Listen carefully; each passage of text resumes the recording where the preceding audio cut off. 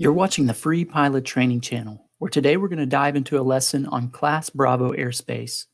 We're going to talk about what you need to know as far as characteristics, rules, VFR weather minimums, and equipment required to operate in this airspace. Let me preface this lesson by saying Class Bravo is not the best place to learn how to fly, but you are required to know the rules since as a private pilot, you can legally fly here. Now that that's done, let's take a look at some of the characteristics of Bravo airspace. The first thing that you'll notice is that this airspace is surrounded by big blue markings on the VFR sectional.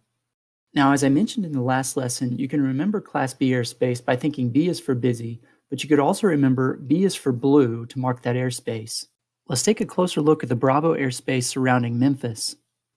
You'll notice that it's divided up into segments, and if you take a look at it from the side, it would resemble an upside-down wedding cake. If you look inside each section, you'll notice that each is marked by some numbers that look like they're improper fractions. These aren't fractions though. This is the altitude for the top and the bottom of that Bravo airspace in this section, expressed in hundreds. So the Bravo airspace in this section this girl is pointing to starts at 5,000 MSL and goes up to 10,000 MSL. This section starts at 3,000 MSL and goes up to 10,000. Now you'll notice that this middle section goes all the way down to the surface. But you can see how I could actually fly beneath this airspace as long as I stay below this lower altitude. Okay, time for a pop quiz. Let's say I'm in this northern section at 2,500 feet MSL. Am I in the Class Bravo airspace? The answer is no, I'm 500 feet beneath the shelf since this section starts at 3,000 feet. Okay, now let's take a look at some of the rules in Class B airspace. First of all, you have to have your private pilot certificate. However, a student pilot may fly solo in Bravo with the proper endorsements and as long as they follow all the other rules. The biggest rule is that you must be cleared by ATC to go in there. You don't have to be cleared to go under the shelf, but you definitely have to be cleared before you can go into the Bravo airspace. Let's take just a second to look at some proper radio communications going into this airspace.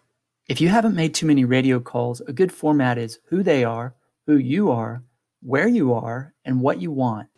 Today, I'm flying Skyhawk 12345 at 6,500 MSL, and I'm 40 nautical miles to the northwest.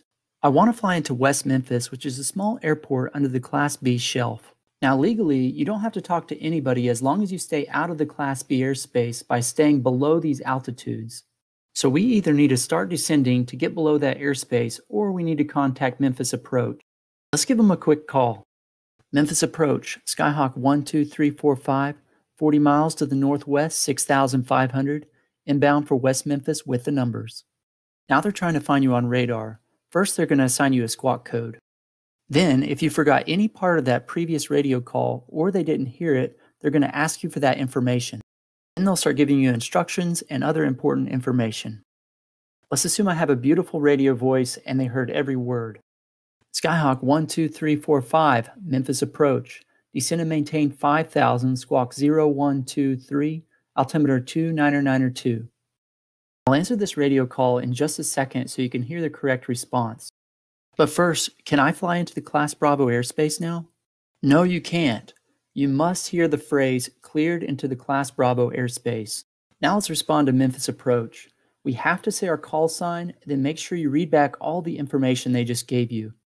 They want to make sure you heard all the numbers correctly.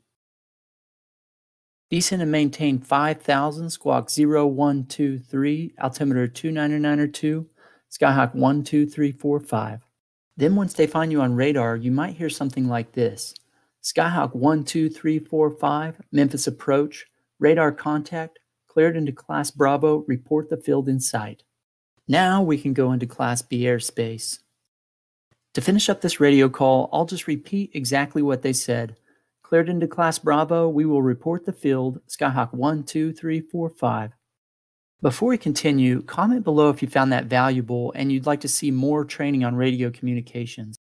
Also, don't forget to subscribe and hit the bell if you haven't already so you can be alerted every time there's a new lesson. Next, let's look at the weather minimums for the Class Bravo airspace. That means this is the worst the weather can be and you can still fly VFR. For Class B airspace, this is 3 statute miles visibility and clear the clouds. Visibility simply means how far you can see. And this can be impaired by smoke, haze, fog, rain, all kinds of different stuff.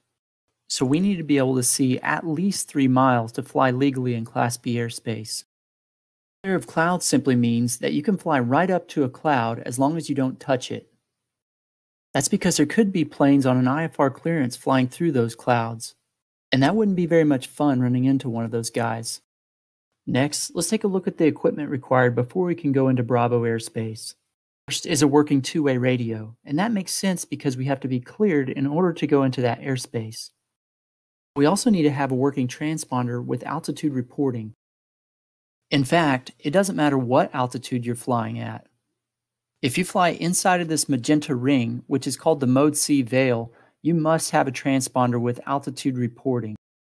The Mode C veil is a 30 nautical mile ring around an airfield with Class B airspace. Our last equipment requirement is ADS-B. This stands for Automatic Dependent Surveillance Broadcast, and it's kind of a newer requirement from the FAA. This equipment's designed to help air traffic control find your airplane easier. Anytime you're in the Mode C veil, you have to have working ADS-B. And it doesn't matter which altitude you're at for this one either. And you still need it if you fly over 10,000 feet. Hey, I hope you learned something today. Don't forget to smash like for me and share this video with a friend. And I'll see you in the next lesson. Aircraft calling, stay position.